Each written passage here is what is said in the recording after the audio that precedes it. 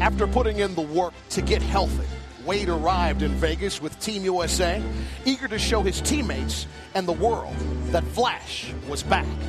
It was a progression. You know, each day he got better, he got stronger, he had more confidence in his ability to explode.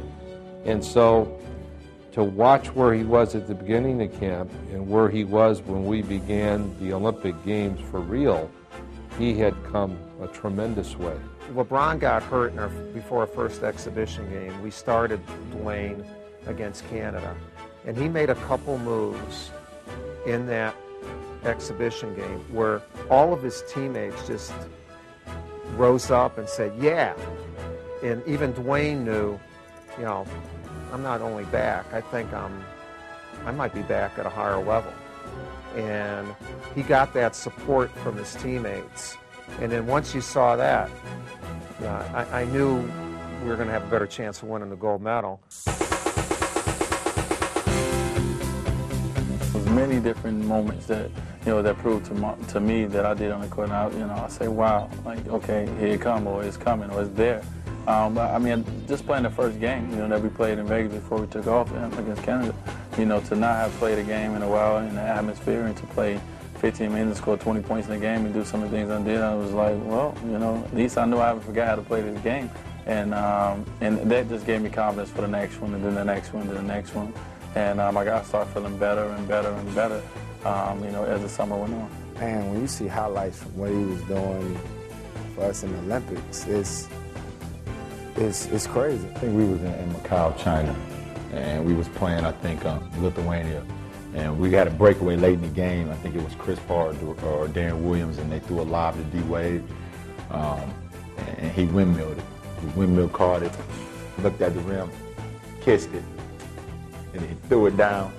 That was one of the plays. And then another play, he was playing Turkey. He had the ball on the right side. He let the guy go through. And then he came and dunked it again. And all of us on the bench was like, yeah, he back. He back. Just to see that he was playing, you know, comfortably out there. He was just being himself. You know, sometimes you expect guys to kind of take a while to get back in the groove of things, but he pretty much stepped right in, and he was playing like he normally does. It was great to see D-Wade get back to the player he is. You know, a lot of people wrote him off, which I know probably pissed him off, you know, underneath, and just nobody could really stop him from getting to the basket. He got to the basket at will. You know, was getting in passing lanes, getting steals, going for dunks. He was our leading scorer. You know, he came off the bench with reckless abandon, came out there, dunked on people, got, you know, 4 or 5 steals every game, made a huge impact on both sides of the ball. And a lot of times he was the difference in us being up by 4 and then going up by 20. You know, when he came in the game, the whole defensive presence just picked up. 1, 2, 3. He wanted to come off the bench. It was his way of saying, I'll do anything that you want me to do. Even though it's a different role than I've ever played before, not only coming off the bench, but, you know, I really never played without having the ball in my hand at all. So I had to find a way to be effective. He did an unbelievable job of coming off the bench and being that spark that we needed.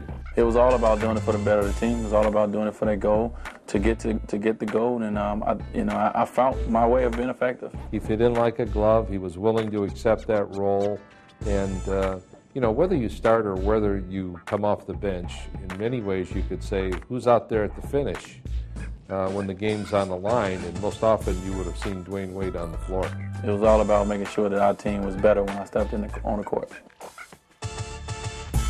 Team USA's road to redemption meant nothing short of winning a gold medal. So when the final game against Spain was on the line, Dwayne Wade again wasted no time seizing the moment on the biggest stage.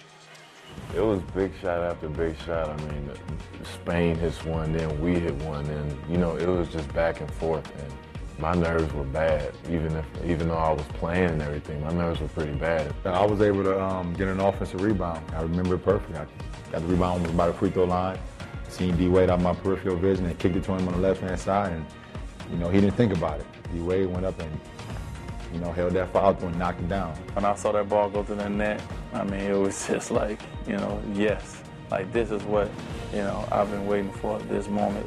And when you see that shot going in for D-Wade, it just makes you think we got this. This is going to be our gold medal. It was such a clutch shot, and when he hit that 3, you know, we could feel it. One of the biggest shots playing basketball at the Olympics. It just topped off an unbelievable summer for not only our team, but for him. I mean, you know, they questioned would D-Wade even be on that team, but he was unbelievable, you know, from day one to the last day. Just to see him blossom, you know, on the biggest stage, you know, possible, which is the Olympics. And I felt that, you know, without him, in a lot of all the games that we played, you know, we probably wouldn't have had a gold medal. It just was so special to me, and you know, I didn't cry on the outside, but on the inside, you know, it was a lot of emotion going through my body, through my mind. When we knew that we won in those last few seconds, and you know, you're hugging different players, and all of a sudden I'm there hugging Dwayne, and he says to me, "Coach, thanks for believing in me." I mean, I get shivers right now thinking of it. That's the kind of guy he was, and I said, "Are you kidding me? You know, you're so easy to believe in."